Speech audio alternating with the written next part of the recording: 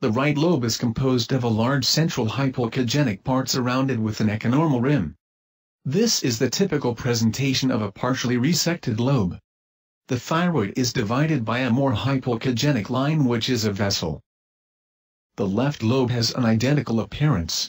It is very important to avoid overinterpretation of discrete lesions in an operated thyroid. The lesions demonstrated in this case are not nodules in a pathological sense.